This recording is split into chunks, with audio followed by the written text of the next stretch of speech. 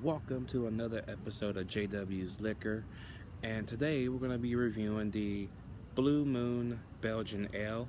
This is something we sell at our restaurant location, but of course I'm not going to feel like paying $8 a bottle for it, and it's not even as big as this bottle. This bottle only cost me $3.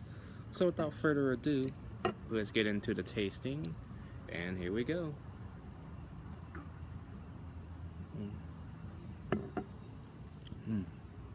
Wow.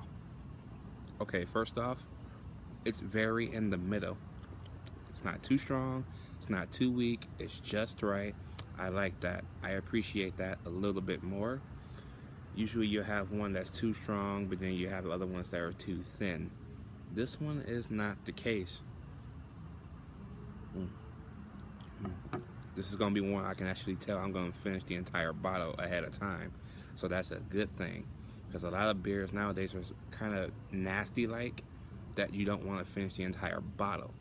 So I made sure in my 1.5 to 2 year hiatus, I found a beer that was worth doing a video on, and I work at a restaurant that sells liquor, so I decided to do what I should have done a long time ago and do a video review on each one of the liquors that we sell at our job, but find them at other locations around my area so I can do the video for you guys.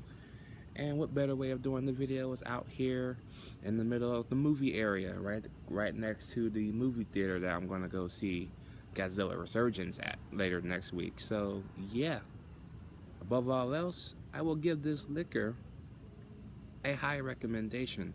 It is a very tasty beer, and I suggest if you have not tried a Blue Moon yet, try it. It's pretty tasty, and you just might enjoy it, like me, because this is my 3rd sip now. Anyways, guys, if you have tried the Blue Moon Belgian White, let me know what you guys think about it down below. Did you like it? Did you not like it? And I will see you guys in my next liquor review. Peace.